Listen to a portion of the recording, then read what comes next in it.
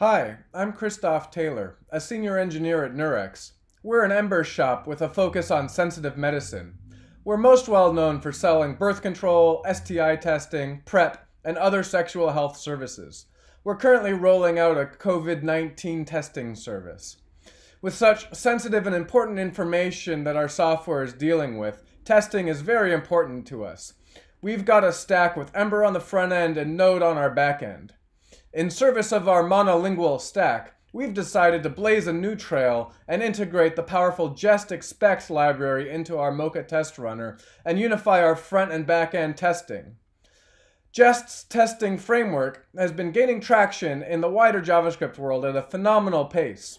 It provides some very powerful and deep partial object matching features that make testing complex JSON API data structures a breeze and straightforward to test. Jest object matching syntax allows you to test for the general look and feel of an object without having to be exact in the ways that are irrelevant to the test at hand. Chai can achieve similar functionality with its extensive modifiers, but you lose the familiarity of the underlying object structure.